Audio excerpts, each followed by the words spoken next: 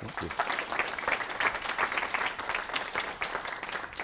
Thank you so much, Melanie.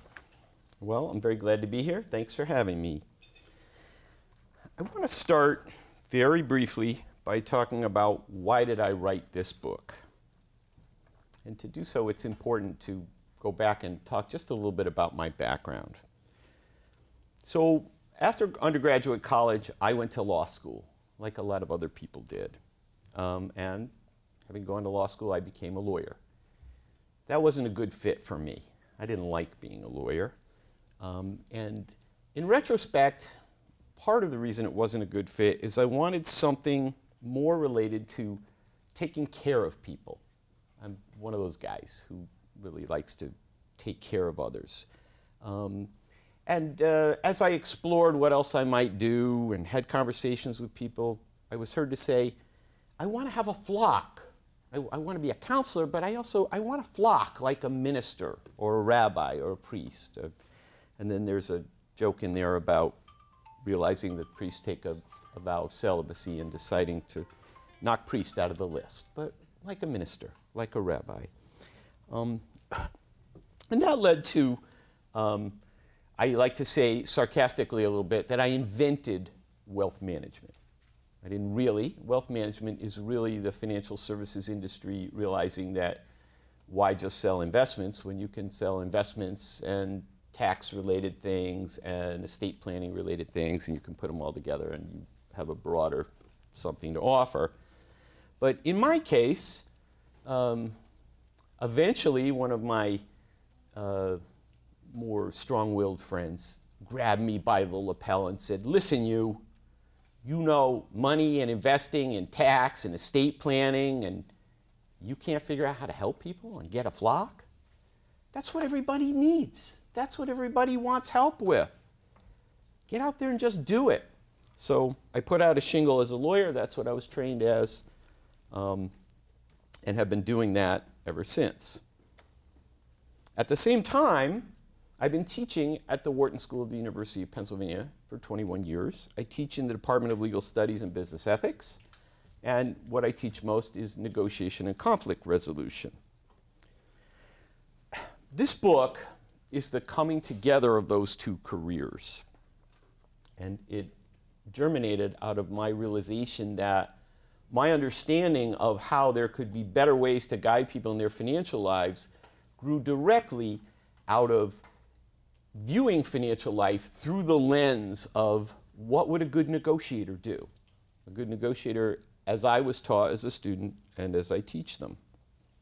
And by the way, I should mention that before getting to teach at Wharton, I was a student at the program on negotiation at Harvard, and so I believe I had the best teachers in my field in the world. And by the way, that makes it extremely easy to be a really good teacher, and extremely easy to win awards, teaching awards. Just channel what your teachers did if you had great teachers, and do what they did. The primary themes of this book, and I guess I should hold it up and say this book. The primary themes are these. First of all, anyone can become a better negotiator, and doing so will improve life outcomes. Investing and other aspects of your financial life are simply another set of negotiations. Applying the negotiation methods that are talked about in this book, the ones that I teach at Wharton, the ones that are taught at Harvard, they're taught at a lot of other universities around the country and now around the world, but applying those to the issues and the problems of investing will get you significantly better results in your investing, in your financial decision making. Onward with the themes. Certain systematic problems arise as you negotiate in a financial context, as you deal with the financial services industry. And particular actions are called for if you're going to be successful in dealing with those systematic problems, and we'll talk more about them. And finally, that the fruits of improved negotiation techniques in the areas of investing and dealing with your financial life are worth more than most people would ever imagine. I challenge you, I think they're probably worth more than you would imagine. And in the final chapter of this book, I have a couple little charts to try and demonstrate that, and time allowing, we'll talk just a little bit about that so that I can try to make that point to you that it's well worth paying this attention to these subjects because, hey, it's worth money. It's worth money to you as an individual who is investing and dealing with your financial life. Now, a 1-hour talk requires us to make some choices, yes? We can't really cover everything in a 1-hour talk, and indeed, you know, I hope students really get the gist of negotiating after 42 hours. 1 hour, a little more limiting. So, in light of those time constraints, here's what I propose. I'm going to offer you a quick overview of the negotiation methods as they're presented in the book, as they're taught at Wharton and at Harvard and at other places. In light of the limited time, I'm going to only touch on and just review very briefly the economic truths at the end of the book that I think are fundamental knowledge if you're going to be any good as a negotiator of your investments. There's some economics you got to know. It's not too hard. We'll touch on it. I'll mention topic areas, and then I'll encourage you to go off and do some more learning. I want to reserve as much time as I can for what I refer to as the systematic problems that arise in negotiating your investments. These are the topics of conflicts of interest, asymmetric information, and a new understanding of professionalism that I believe holds the key to addressing these problems. So that's what I hope to talk about the most. So with your permission, let's begin in those directions. So let's start by talking about negotiation. It's what the first part of this book is about. And I want to start by stressing, look, I wrote this book, I've been interviewed. I've been interviewed a lot of times. And a lot of interviewers say, oh, okay, negotiating, we know how to do that, so tell us in 3 sentences, how do you negotiate your investments? And what they're talking about is people's common sense idea of negotiating. And that's not what we're talking about in this book. We're talking about a systemic method, a way of structuring negotiation, thinking about it, breaking it down into its parts, preparing for it, gathering the information you need, and doing it. So that's what I want to just give you an overview of now. This systematic way of thinking about negotiation. So let's start with a definition. What is negotiation? An interactive communication process that potentially takes place whenever you want something from somebody else or they want something from you. That definition, as students quickly realize when they see it, is very broad and suggests that a lot of what we do is negotiation. My teachers at Harvard urged that a negotiation could be broken down into 7 basic elements. So here they are quickly. The first one is alternatives. In negotiation speak, alternatives means everything else that we could do in the world besides this negotiation. You and I are negotiating. What if we walk away? What if we can't make a deal? What else is there out there for me to do? And of course, what else is there out there for you to do? If any of you have read about or studied negotiation, you know that the Harvard people went on to talk about isolating your best alternative, and they called it BATNA, the best alternative to the negotiated agreement. It turns out this is where power comes from in a negotiation. Understanding your alternatives and your best alternative, making educated guesses about the other side's best alternative, and kind of taking a pulse of who's got the stronger alternative, meaning who could walk away from this negotiation and be the less diminished. If I have a very, very strong alternative, I can walk away from this negotiation, and instead of being here, what I hope to get from our deal, I'm right here. I haven't fallen very much. If, on the other hand, if I can make an intelligent guess that if we don't make this deal, you have a great ways to fall because your best alternative is weaker, then guess what? You need the deal a lot. I only need the deal a little. I have the power, okay? That's very important to negotiating. Later we're going to find out it's tremendously important to applying negotiating to things like investing. All right, so alternatives are first.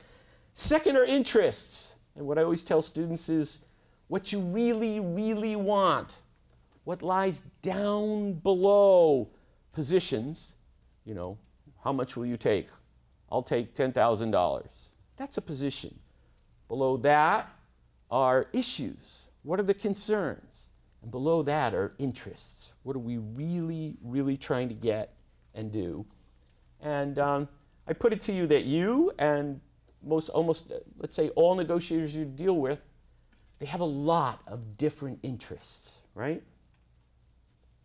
And finding them out, discovering the other side's interests, being well conversant with our own interests can lead us to making better deals, which leads us to the third element of any negotiation. This is options. Now, when I started studying this, I said, wait a minute, alternatives, options, they sure sound like synonyms to me. In negotiation speak, we need to lose that idea. They're totally different. Options are all the ways we can structure this deal we're working on. And alternatives are all the things that are totally external to this deal. So, options. I'll trade you my peanut butter sandwich for your turkey sandwich. Or I'll cut the peanut butter in half, and I'll trade you half of the peanut butter for half of your turkey if you'll throw in that Twinkie, right? Two options. Just in the lunchroom trade, we could probably come up with 1,000, right? Lots and lots of permutations. Well, of all the options, of all the ways to structure a given deal, some are better than others. Some get us closer to maximum value that we're splitting between us. And indeed, a lot of you in this room probably know this phrase. Some are Pareto optimal and some are not. Obviously, we want to create as much value as we can before we go about dividing it. A bigger pie is just better to split than a smaller one. So, creating lots and lots of options, figuring out which are the best ones, and then finalizing a deal based on the best possible options, the richest, the options that create the most value, and indeed, the options that actually get us to more of our interests. What do we really, really want? Okay, fourth element, legitimacy. I've taken to calling this outside measures of fairness. So the teachers at Harvard refer to objective criteria. And my Wharton colleague, Richard Schell, has referred to authoritative standards and norms. What are we talking about? Outside measures of fairness. So, what's an outside measure of fairness? Well, if you're going to buy a share of Google stock on the market today, what would you pay for it? Anyone know? Between 570 and 580 bucks. Thank you for that. How do you know that's the right price? There's a liquid market, right? And a liquid market is one way to get objective standards. But it's by no means the only way. By no means. So here's an example I often throw at my students. I knew a guy who was having his own house built, so he hired a contractor, and the subcontractor came to him one day and said, hey, how deep do you want the foundation of your house to be? I said, I don't know. I don't know anything about foundations. You're the builder. He said, well, I'll tell you what. Here's what we'll do. Most people in this neighborhood have spent about $50,000 on their foundation. So we'll just dig until we get to 50 and then we'll stop. That's how deep it'll be. No good, huh? Why not? Anybody put in my language? Wrong standard, right? Wrong standard. What is the right standard? Obviously, what the standard we want is the building code, which is actually a codification of scientific standards. We want scientists and engineers who think about these things to tell us how deep our foundation should be, not a price market, right? So finding the right standards is very important. Let me also just say about legitimacy. No one wants to feel cheated or taken advantage of or treated badly. You don't, and I put it to you, the people you're negotiating with don't, and therefore, fairness, legitimacy in both process and outcomes, in how we do the negotiating and in the deals we make, is very important. It's important to us, it's important to others. All right. The next element is communication. Communicating well is very important, and over so many years of teaching and studying and researching and thinking about negotiations, I have come to the conclusion that the single place they go wrong the most is misunderstandings, miscommunications, not quite getting what the other folks are trying to put out, or they're not getting what we're trying to put out. Making communication stronger and better will bring fruit. Try to do it. Next is relationships. Relationships, important, no? Relationship in a negotiation, important? Well, as we study it, students always say, well, that depends on if you're ever going to see the person again. Are you ever going to see the person again? I usually end up by challenging my students that I'm not sure that I know of any situation where I'm absolutely positive I will never see the person again. It's a big risk to run. And let me suggest this. There's a relationship at this moment in a negotiation. We're sitting here talking and negotiating. There's a relationship right now. There's a negotiating relationship that's bigger. It's the size of the entire negotiation, which sometimes negotiation lasts for months or weeks or months or years or even lifetimes. And we usually pull out one or two negotiations that have lasted millennia. You can probably think of a couple. So, relationship right now, relationship for the negotiation. Relationship beyond the negotiation, right? You know, do you negotiate with your parents? You do. You have a bigger relationship than that. You negotiate with your neighbors, with the people around you in life. You have a bigger relationship than just your negotiating relationship, and you don't want to lose sight of that. You don't want to damage it. In fact, what's best for a negotiator is, can you come out of it with the relationship strengthened? And let me add this. Every relationship has a potential relationship. What could this relationship be if we steered it in the direction to get us even deeper, richer relationship, which would get us more of what we wanted? So keep that in mind about relationships. And the final element of negotiation is commitment. I put it to you that as you're closing a deal, you don't want an agreement or a deal or a handshake. You want a commitment. Here's some plain English. You want to make it as likely as possible that the other guy will actually do everything that he or she promised to do through the very end, through the last promise that was made. Now, why didn't I say, and you will do what you promised to do? Because I figure you can trust yourself. Can you trust yourself to do what you promised? And when you start worrying about how am I going to make a deal that they are extremely likely to actually do everything they promised they would do, you start worrying about that at the very beginning and throughout. All right. So that's 7 elements of any negotiation. I now want to talk about 4 phases of any negotiation. And I guess I should, time for a commercial. I walk you through in the book, in the first part of the book, I work you through these 7 elements and these 4 phases. 4 phases of any negotiation. The first one is preparation. Prepare, prepare, prepare. This is the single best advice about a negotiation you can get. Prepare fully, you'll do better. Know your stuff, do your homework, you'll do better. The second stage of any negotiation is information exchange. Learn and gather everything you need to know, and that includes all about the other people in the negotiation, the other side. Let's do this, because I guess we have time. It's okay for it to be a little interactive. Let's say you and I are in a negotiation right now. What would you like to know about me? Anyone? Depends on what it's about? Okay. I'd suggest you'd like to know about my background, my ethics, my interests. You'd like to know all the information you can figure out about my alternatives and my best alternative, my BATNA, what I'm trying to do, what I care about. How about how I am as a negotiator? How I've dealt with other people who are similarly situated to you? Time pressure, as in the time pressure I'm feeling right now. Yes. Good. Time pressure. What else? Anything else? Okay. Here's the thought experiment. Let's say that as I was driving here today, my little mobile phone rang, and it was my wife, and she said, our little 7-year-old daughter, Libby, there's something not right with her today. I'm a little concerned, and I've decided to take her to the pediatrician this morning. Would you like to know that?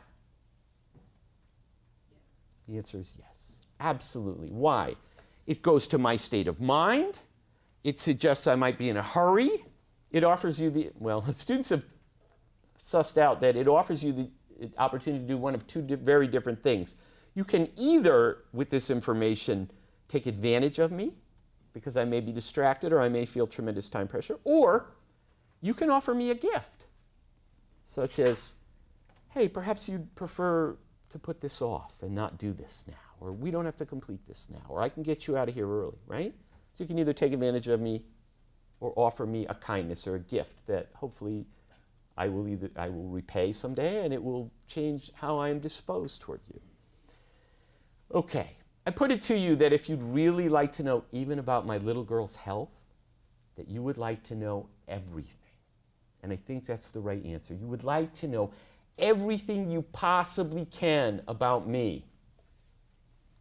There is one problem with that, right? Well, actually, I'm skipping ahead. Okay. If you'd like to know everything about me, how are you going to get that? Well, there's three levels of ways. You can do research on me. You can go to your favorite tool, Google, and look. You can ask people. You can ask other people. You can ask people similarly situated to me as you are. You can ask my wife. Please don't ask my wife. But, and on the first level of all, you can ask me, right? You're sitting at table, at least metaphorically, with the biggest expert on the subject of me in the world. And I'll add, it's my favorite subject. I'm happy to talk about it. But there is a problem with asking me questions. What is that? Anyone? Right.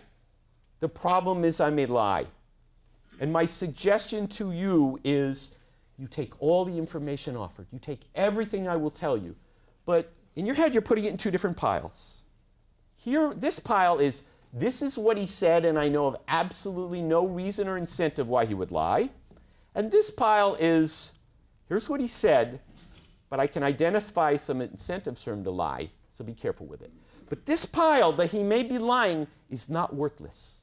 There's a lot of data in there. It's just not necessarily all for the truth as it was spoken, right? Okay. So, you want to know everything.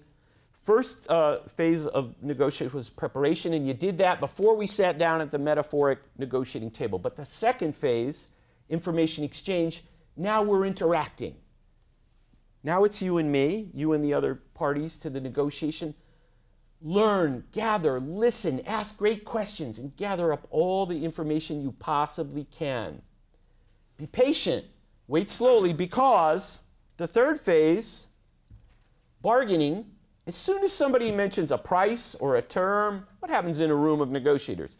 Somebody gets back and gets cautious, and if it's playing cards, they pull their cards to their chest, right? The tone changes.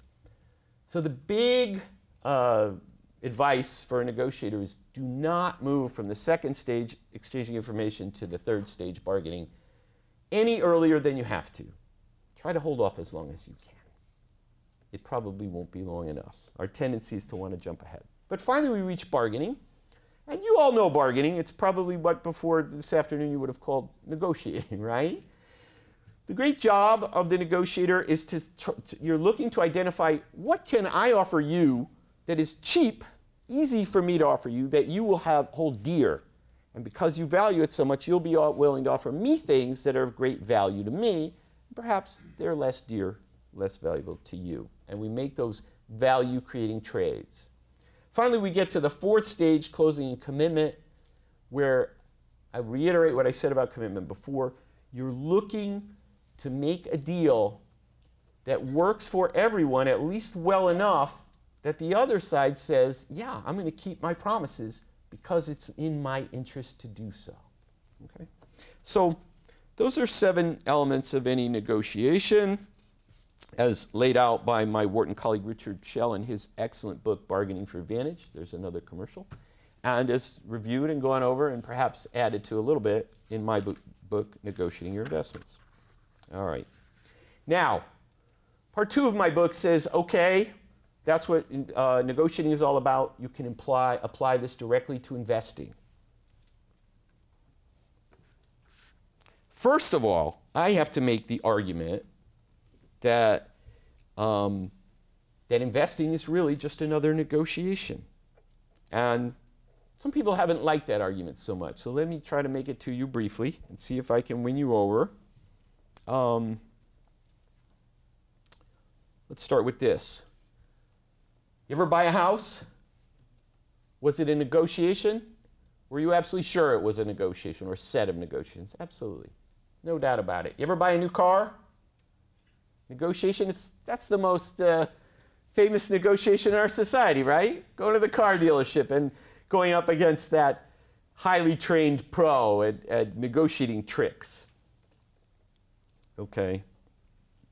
So, how come when you go to buy an interest in an investment, an interest in a business, why isn't that a negotiation? My argument is it surely is. So, what are you going to buy? 1/1 of this company, Google? Is that what you buy usually? 1/1 interest? It's a negotiation. And these tools can, and indeed I argue must be used to do well. A couple other things on this. The fact that these investments are traded on exchanges and priced by liquid markets does not change their character as negotiations, but rather just adds another challenge, another negotiating challenge. Oh, okay, this is a negotiation about something that has this pricing mechanism. I urge you that you have to reject the notion that because it seems to be, and I emphasize that, it seems to be a take it or leave it pricing model, somehow that's not a negotiation. And by the middle of the semester, any student of mine who said, hey, it seems to be take it or leave it, so it's not a negotiation, would get a scolding or a bad mark, or however it is I tell students turn around, go the other way. Just because somebody comes to you and says, I'm sorry, this isn't quote unquote negotiable, does not make it something other than a negotiation. Okay.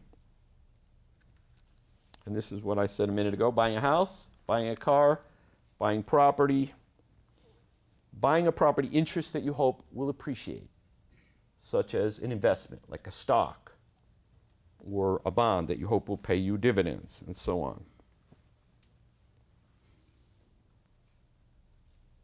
Okay. Now, as quickly as I can, I told you the first part of the book is negotiating. The second part of the book is about applying negotiating to investing, and we're going to swing around back to that, to the systematic problems. But the third part is some basic economics that you need to know if you're going to be a good negotiator over your investments. So here's some. Let me start with this. Economists know a great deal. They know a tremendous amount.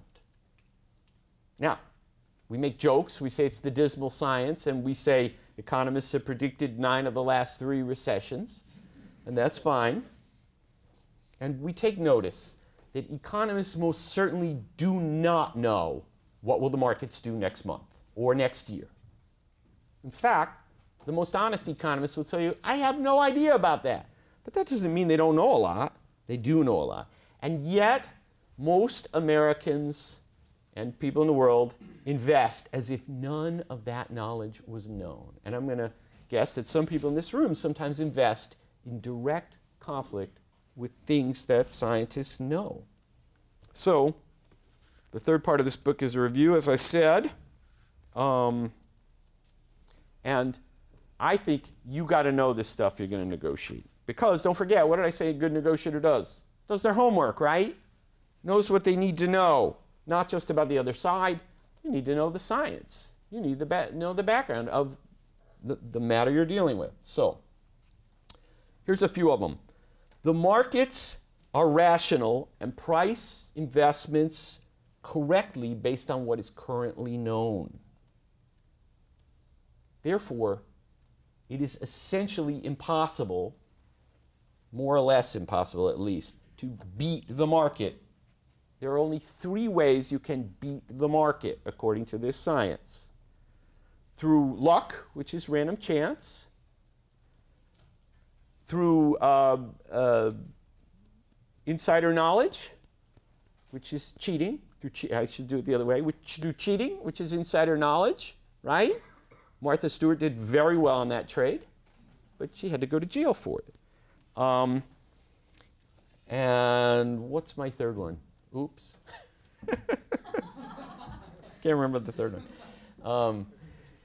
Pardon? High-frequency trading. No. High-frequency trading, you cannot beat the market. You can beat other investors, right? You can jump ahead. You can front-run their trades, basically. All right. And you've read Michael Lewis's book? Good. Okay. But if markets price things rationally, which they do, more or less at least, and nobody can beat the market, what is to be done about that? Well, it is irrational to pay somebody to do something for you that scientists know can't be done, right? It's not a smart move. Yet most Americans do that every day. And I put it to you that all of you are paying directly or indirectly, paying a lot of people a lot of money to pick individual stocks for you, individual investments for you, one way or the other. And that is something that scientists basically know cannot be done. Okay? And except for random chance, that will not successfully beat the market consistently over a long term. All right? Second economic truth, past performance is not going to help you. Past performance is just a reflection of random chance, just like if there were 100 people in this room, it looks like there might be. Let's say there are 100 people in this room. I want you to all, you can do this virtually, don't do it actually. I want you to all take out a quarter, flip it, and try as hard as you can to get heads. Good job, 50 of you got heads. Okay, you 50, do it again. 25 of you got heads. Again, 12 of you got heads. Again, 6 of you got heads. Again, you 3, come on. That's just random chance. Let's see you 3. Let's see one of you who can get heads again. One of you gets heads again, right? Any skill? Anything? The playing out of random chance, right? That's most of what we see in past performance. Okay, another economic truth. Diversification is the only free lunch in economics. It is very valuable to you. Take advantage of diversification. The fourth economic truth that I want to deal with here is, let's see, historical data, right. We know what investments and markets have done in the past. This is an incredibly easy thing to study because most of the data is already captured and in computers. So dealing with people who are telling you lies or making vague statements about past history is not a good idea because the history is known. Okay. Next, important economic idea, critical idea. Costs reduce returns. I like to say they reduce them dollar for dollar. $1 of cost will reduce your returns $1. Pulling out unnecessary costs when investing is a great help to you in getting better investment results. And in light of compounding over long periods of time, it is a fortune. Wall Street turns out a lot of bad investments, and they should be avoided. There's a list in here of a partial list, maybe not comprehensive, of things that I would suggest are bad investments that you should steer clear of. Okay, one more thing. The amount of money at stake by doing these things better, by pulling out the costs and so on, is more than you would imagine. Did I promise you? Oh, all right, we'll do it as a game. There's a chart in here put together by one of my students who's much smarter than I am and much more able to do such charts. But that chart shows us this. I'm going to make it as a game for us. If you have $1 million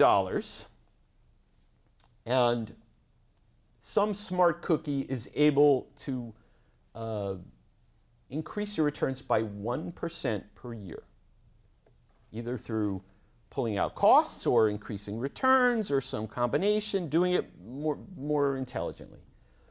A 1% increase per year on $1 million. What is the saving? What is that worth to you after 1 year? Come on. $10,000. Good. How about after 30 years? Anybody want to play? Well, here's the answer. The answer is a question. You raise your hand and you say, hold on there, smarty pants professor. You didn't tell us the compounding rate, and we need it, right? The chart in the back of the book uses a compounding rate of 7%. If your investment is returning on average 7% per year, and you are increasing return or decreasing cost, whatever it is, bettering yourself by 1%, how much is that over 30 years? Well, we are tempted to multiply 10,000 by 30 and get 300,000. But there we've completely ignored the compounding. Anybody want to take a gut guess? You took a gut guess? 1.5 million? Not too bad. What? Okay, that's very low. The answer, as the chart in the book attests, is $2.1 million. So a lot of, look at that face, like, you're kidding. Got to do the math. Okay, a lot of money is at stake. I guess that's my chance to say, you should read the book. You should do what I tell you, because it's not small, it's big. All right. Having said that, and not having too much time left, didn't I say I was reserving almost all my time for what I'm first getting to now? Here's what I want to talk about now. The systematic challenges inherent in almost all investment negotiations. Conflicts of interest. Dealing with people who have interests that are in conflict with our own interests. Asymmetric information.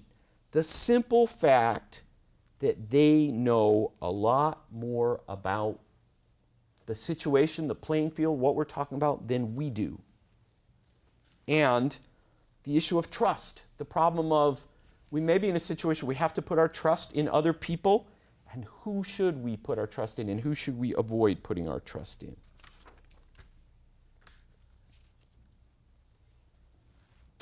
I want to point out very quickly that conflicts of interest are not necessarily just financial. You understand a conflict of interest, a financial conflict of interest, right? You go to somebody and you say, what should I invest in? Somebody you're paying, no less, to tell you what you should invest in. And they say, you should invest in this over here because when you do, I make money. Basic financial conflict of interest. Okay. How about conflicts of interest over time? How about the one that comes most to mind is, I'm serving you, but every minute that I spend serving you is a minute I can't be out trying to get another customer. That's a direct conflict of interest over time. How about conflicts of interest over things other than money, like position or prestige or notoriety? And the example I decided to come up with for you last night is, I'm not going to use any names, but there are a bunch of celebrity lawyers in our society, and it seems like whenever somebody gets in some kind of problem, I don't know, let's just make something up, let's say, it's crazy. And I know you guys are all very confident in our highly technological world, but let's say that I took naked photos of myself, right? And suddenly, they're all over the place and easily searched. Here come a certain group of lawyers, not to me, I don't matter, but to Jennifer Lawrence and all the others, celebrity lawyers, right? What's in it for the celebrity lawyer? They get paid, probably a handsome fee, and so on. But what about the fact that a young and budding celebrity lawyer, their career will be made if it goes to trial? And if it's settled quietly, which might be by far the best choice for their celebrity client, doesn't do much for the lawyer, does it? Conflict of interest. Okay. Let's go to the second one quickly, asymmetric information. As I said, they know more than you, right? And they know more than you about the facts. They know more, they have more experience than you. They know the scuttlebutt, they know the playing field, they know the published rules, they know the insider rules. It's very, very hard to get a fair shake in that situation unless they care to give you a fair shake. So, what are some classic examples of asymmetric information working against us in investing? Well, front running, which you alluded to, the idea that if I know what you're going to do, if you're going to buy something, it's going to raise the price, at least a little, and in some situations a lot.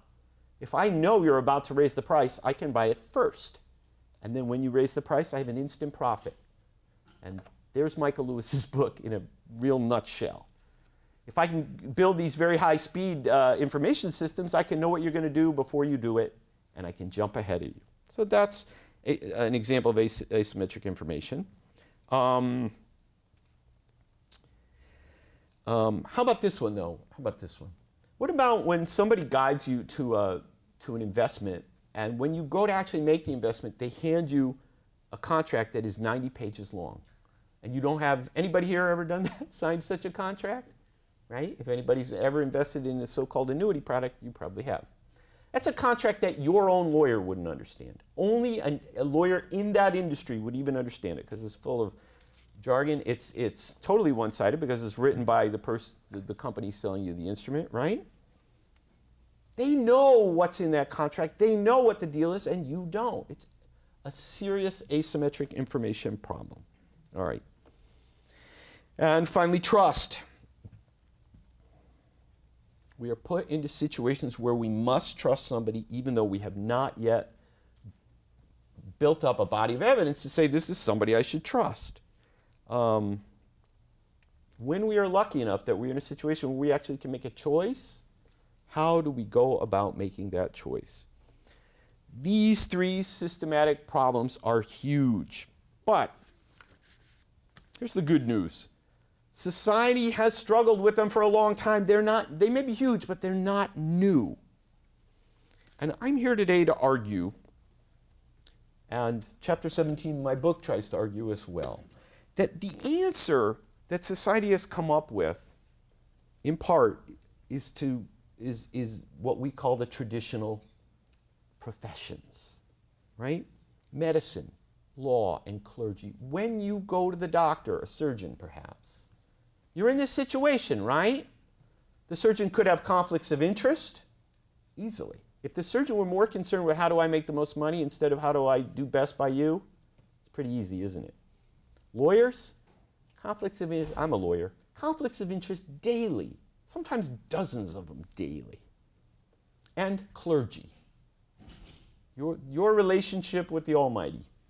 These are the traditional professions, and they have been aware of this problem. And here's what I think here's what I think the traditional professions have come up with. Long and serious training. Standards, rules, and regulations, codes of professional conduct that address these problems. Specifically, the codes, among the many things they say, are when you hit a conflict of interest, here's what you do. And you do for your client, your patient, your parishioner. Carrot and stick, serious penalties for violation of the codes. Things like you lose your license. And perhaps most significantly, in my opinion, very strong socialization in these values. To do any of these things, become a doctor or a lawyer or a clergyman, as I'm talking about, as a professional clergyman, not a mail order ministry. You over and over and over, the training includes getting you to think like and take in the values of this profession. And those values include patients come first, clients come first, parishioners come first. The traditional professions all understand in their codes, their ethics, and their informal self-identities that caretaking and safeguarding of others is an integral and essential part of professional work. Now, I'm not so naive as to say, well, all doctors, lawyers, and clergy always put their clients first, and we don't have any problems with that. No, we have plenty of problems with it. But my argument is that the professions themselves take this on, and that when a doctor, a lawyer, or a clergy person screws up in this area, they are screwing up in part against their profession. They are outside the bounds of their profession. They are violating their professional duties, as opposed to arm's length transactions, sales cultures, where the codes don't exist or the ethos doesn't exist. All right, and I better hurry up. So, here's my proposal. A new professionalism, a proposed definition of professionalism. I propose that what professionalism should mean is that a true professional is one who uses his or her ability and power, the knowledge, the learning, everything you've gathered, solely to advance the best interests of the client. And, very importantly, if you're going to be a true professional, when your interests and the client's interests diverge, you follow the client's interest and only the client's interest. Client simply comes first. This is my idea and my understanding of a true professional. And my argument is we're making a tremendous mistake when we say, well, professionalism refers to technical knowledge or experience or having done it a lot. I think professionalism in particular is about this question of caretaking and safeguarding of clients and following only their interests. And that's what we look for in a professional, and therefore this idea of professionalism must be expanded beyond the traditional professions. Okay. Advancing true professionalism in the managing of other people's money would imply a duty of caretaking in addition to advanced levels of skill. This is particularly critical in our society because we're becoming more and more a you're on your own society. You're on your own with your retirement savings. You want to send your kids to college, you're on your own. We'll help you. We'll help you with tax deductions. We'll help you. Your employer helps you with a program, but you have to do the decision making, right? So to abandon everyone to you're on your own and you're going to work with people who are not professionals, who are not meeting these definitions, but rather they're in a sales culture, is a tremendous societal problem. And finally, though, so my plea, I guess, is this. At this point, I'm going to argue that the financial services industry is not a profession. Rather, it is an arm's length sales-based industry. The great challenge for society and for the industry itself is to transform itself into a profession. In light of the conflicts of interest and asymmetries of information that are inherent in investing in money management, I would say this is a matter of urgency for our society as a whole. However, that's very nice, right? And I'm not the first person who came to this podium and said, we need great societal transformation and it'll probably take a long time and let's all do it, right? But one more thing for you is, let's get real, this ain't gonna happen tomorrow. So what do you do about your individual situation? And here is my answer. The industry-wide changes we have discussed here will not take place overnight. Indeed, even the first baby steps, the imposition of a fiduciary duty on all financial advisors, is being fought vigorously in Washington, D.C. right now. To your surprise, most financial advisors do not owe you a fiduciary duty at the present time at law, which is crazy. It's what I just described as a baby step. And in light of that, it falls to the individual to take action for herself. So here's the prescription. Here's what I think you need to do. I think you need to look for individuals and companies to work with who exhibit these professional qualities that I've talked about and who understand their responsibilities in safeguarding and caretaking of their clients in their work. In this quest, here's what you need to do. You need to do a lot of preparation. You need to ask a tremendous amount of questions. You need to do your homework and know the subject area. Do your research. Be skeptical. Own your own power. This is very important because a lot of us mistake financial people for the people who tell us what to do and we just accept, like doctors and lawyers and clergy. That's a mistake. You're the one in the power position. In fact, to go back to a concept mentioned earlier, what's your best alternative? Well, last time I looked, there's somebody else plying this trade across the street, right? Financial services is the most competitive industry in our society. You got a lot of choices. That means you have the power. Own that power. Know well your best alternative. Do not settle. Keep shopping for the professional you seek. Get everything in writing and maintain lots of controls. Maintain lots of control. Do not hand excessive authority over to others. Practice your negotiating skills. Get better as a negotiator. And then understand that you're dealing with a negotiation with your finances. And of course, read my book, right? It is my fondest hope that this has been helpful to you in navigating your financial life, and that it'll result in a richer future for all of you. So with that, I thank you very much. I think I went over, yes? Is that what that was about? I went over.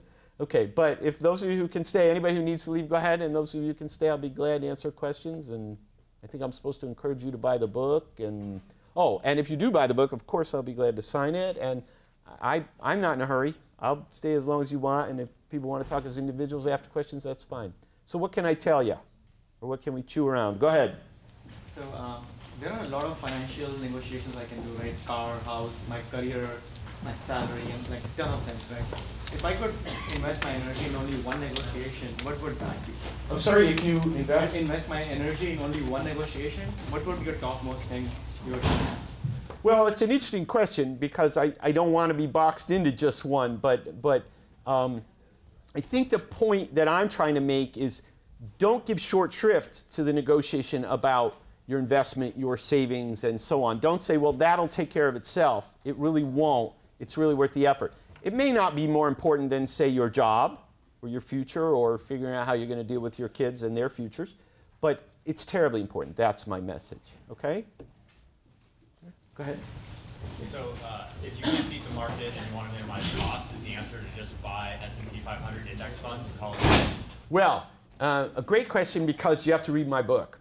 The answer is not to buy S&P 500 funds, and here's why. The S&P 500 is an index.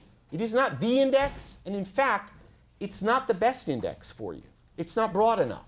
It's only 500 stocks, more or less. Well, no, not the best, the biggest, the biggest. And there's lots of research that will tell you, and you can read about it, not just in my book, there are lots of places to read about this, that you want to go broader. Remember about diversification. And so you want to build a group of index funds or other passive investments such that essentially you own everything. Okay? So you're on the right track, but the answer is not the S&P 500. Okay? Good. Go ahead. I'm looking at, I'm apartment shopping right now, debating, potentially purchasing an apartment. And it's really, I feel like I don't trust anyone, which seems to be the correct thing. I don't trust my real estate broker, I don't trust my mortgage broker. But like, when can I get, what should I do to get past that, where I can like make this decision and feel good about it? No. The truth about negotiation that I didn't mention is we always have to make a cost-benefit analysis. The book and my classes teach you how to do a big, important negotiation, and they say invest a lot of the resource of yourself in it. And so the answer I have to give you involves investing a lot of yourself, and a lot of time you might not choose to do it. But the answer that I've been trying to present today is this. It's worth the effort to make a huge research project out of finding, particularly the realtor, the 1 in a million realtors in New York who really behaves like a professional, who really, and you have to find this through reputation and through people who know them, or perhaps through personal contact, but someone who will really do, as I said, of a professional, who will say, you're my client, you come first, and I don't have to make maximum money off you, because if you go away saying, this is the best realtor in New York, and tell everyone who you know, I'll do just fine in my career, okay? So the answer is negotiate it, like a real negotiator. Negotiate it means do your research, do your finding out, suss out the people, learn, learn, learn. Who has the BATNA in that situation though? Because like there's a million buyers, but there's a million brokers too. Well, the answer to BATNA analysis, and I really didn't have time to do BATNA takes me a whole 3-hour lecture, but the answer to BATNA analysis is you always have a BATNA and they always have a BATNA. You always have an answer to this question. After I've done all my research and really examined my alternatives and really thought hard about which is the best one, I always have an answer. What will I do after the research, knowing what will I actually do? So what will you actually do? Find someone else or not buy an apartment. Right. And if you're buying an apartment, obviously one of the things I didn't talk about, but I want you to read the book and see about is strengthening your BATNA. You can always strengthen your BATNA. The simple solution on strengthening your BATNA is know 3 places you want to buy, and then knowing that if I can't reach a deal on this one because they're being jerks and they're being New York Realty people, I can buy this one. And I only fall this far. Okay? Good. Sure. What's your opinion of robo-advisors, which is Robo-advisors. more popular? Well, as you could probably guess from my lecture, I think working with somebody who behaves like this true professional I'm talking about is incredibly valuable to you. So let me say this. I think robo-advisors, let me back up a minute. The word financial advisor, what does it mean? Well, I give a whole lecture, another lecture about it doesn't really mean much, but there's a lot of confusion in American life and financial life because an awful lot of people call themselves financial advisors and what they are is investment advisors. That's even how they're regulated, just by investments. Robo may be able to do a reasonably good job of choosing an investment portfolio for you. There's a whole lot more to your financial life, and I don't know that Robo can do anything with it. So the answer is perhaps just for investments, maybe it's, I don't have a full opinion, it's just coming. For a full guidance with your financial life, it's going to fall far short. Have you heard of personal capital? No, I haven't tried to keep track of all of them. They're springing up like weeds. Yeah, what's interesting about at least some new ones like personal capital, it's a robo-advisor, plus you get assigned to a live person to kind of manage your books. Okay. If it was my $2.1 million, and if that's just what you will save, that's not, believe it or not, you guys, everybody in the room looks pretty young with 1 or 2 exceptions. We're talking about tens and tens of millions of dollars when you're old because of inflation and so on. We're talking about a lot of money. I wouldn't work with somebody who some robot assigned me. Part of the message of the book is you want to do your homework and find somebody who's really superb and professional for you, and it's worth it. What about if you're worried about the ethics of your investment?